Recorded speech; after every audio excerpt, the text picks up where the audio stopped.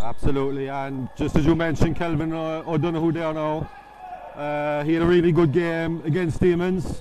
When Downey left the floor, Kelvin had to take control. Nice little bounce off the floor from Sabaha.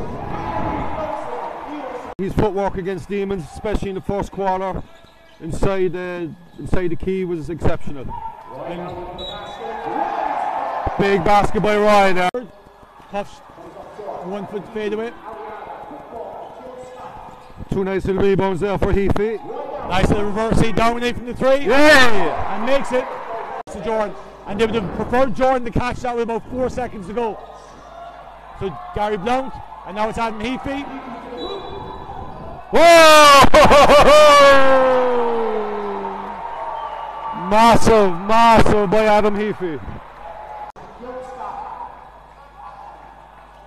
Nice little trailer. Oh, lovely pass.